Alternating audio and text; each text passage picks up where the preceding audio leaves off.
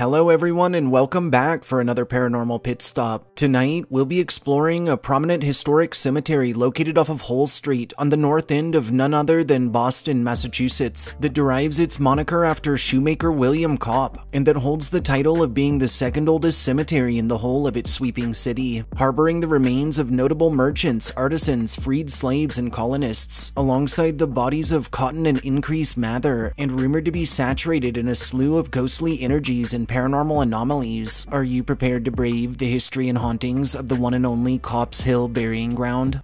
Historically, on February 20th of 1659, what was then recognized as the North End Burying Ground was established on site of our future cemetery, after the town purchased lands atop Copp's Hill from John Baker and Daniel Terrell. Amidst a rapidly growing populace, on January 7th of 1708, additional lands were acquired from Judge Samuel Sewell and his wife Hannah for cemetery use. Notably, these lands were inherited by Hannah from her father and master of the mint, John Hull. Sadly, the North End burying grounds were badly marred through the Revolutionary War, during which time the British saw fit to use its markers for target practice, many of which still bear scars to this very day. Additionally, the yard's advantageous height and panoramas would result in it acting as a staging grounds for British artillery through the Battle of Bunker Hill in 1775, when all cannons were trained on Charlestown. Following the war, land encompassing the cemetery would be utilized as a pasture by one Jonathan Mary, who would eventually sell his property to Benjamin and Nabby Weld, and on December 18th of 1809, the town would acquire these lands from the couple for the purpose of another graveyard extension, and for the price of only $10,000. In 1819, future Boston Mayor Charles Wells would purchase a small parcel of land adjacent to the cemetery from John Bishop of Medford for use as a private burying grounds. Over the years, both yards would grow, and eventually, the smaller burying grounds would be absorbed by and merged with North End. Sadly, by 1840, the whole of the yard had fallen into disrepair, and while the town attempted intermittent maintenance and burials continued through the 1850s, by 1878, time, weather, and neglect had taken visible tolls on the expanse. Fortunately, as its renown grew, preservation efforts would be put in place. While what is now recognized as Copp's Hill Burying Ground was not initially listed as a stop along the ever-popular Freedom Trail upon its plotting and creation in 1951, it has since earned itself a stop, and is heavily frequented by tourists and photographers, and in 1974, the site would be added to the National Register of Historic Places. Copp's Hill remains open into the present, harboring the remains of more than 10,000 individuals, and while it's generally strictly open from dawn until dusk, available historic and paranormal touring options frequently push these bounds. Chillingly, the Copp's Hill Burying Ground has long been shrouded in stories of the supernatural and perturbing local legends, with both staff and visitors braving it reporting a host of otherworldly happenings, including extreme cold spots felt even on hot days, the constant feelings of being watched, of being followed, and even of being brushed up against by someone or something unseen, and shadowy figures spied stalking the living at a distance. One more sinister and commonly encountered apparition on site is rumored to be that of Reverend Increase Mather. A fire and brimstone preacher in life, Increase was recognized for his dramatic sermons and steadfast beliefs, as well as for his part in the Salem witch trials. In death, the Reverend's spirit has been known to manifest aggressively, terrifying and tormenting those who cross his path to the point that many have had to vacate the property.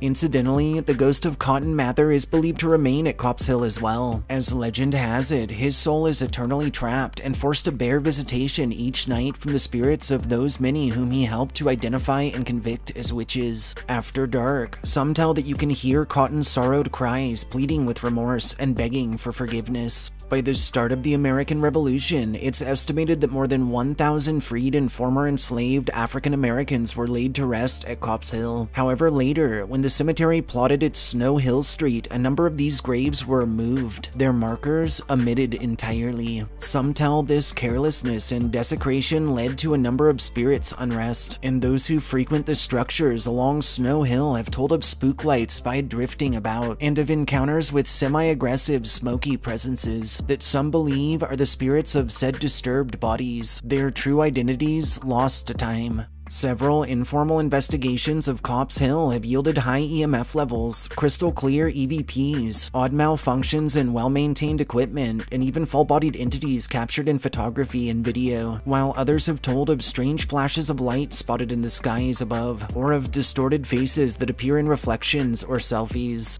Notably, George Worthylake, who actually holds the title of acting as the first lighthouse keeper in the US, and his family hold a small burial plot at Copp's Hill. Sadly, in 1718, George, accompanied by his wife, daughter, and 3 others, were returning to the Boston Light when their canoe capsized, resulting in the deaths of all aboard, including their servant, George Cutler, whose body was never recovered, while also ironically marking Worthylake as the first US lighthouse keeper to die on the job. Following their tragic fate, some began telling the Worthylake's means and manner of departure from this physical world had left their souls restless, and around their plot, many have reported a constant uneasy feeling, disembodied chatter and commotion heard from beneath the ground, and encounters with the full-bodied manifestations of the Worthylakes themselves. Saving what I think we can all agree is the absolute creepiest for last. What is called the Children's Tomb is a granite mausoleum within Copp's Hill that's used to store the remains of infants who passed before they could see baptism, in an era when that meant, and we're using heavy air quotes here, that their souls were eternally damned. Those who have neared the Children's Tomb, a decision we think sounds pretty foolish, have reported intense temperature fluctuations, the combined disembodied shrieks of what sounds to be a crowd of babies crying and screaming together, and the phantom pitter-patter of little feet heard circling about after dark. Thanks for joining us on this Paranormal Pit Stop. If you enjoyed our histories and ghost stories, subscribe to our channel, like this upload, and share us with anyone you feel could use a good scare. We'll catch you next time.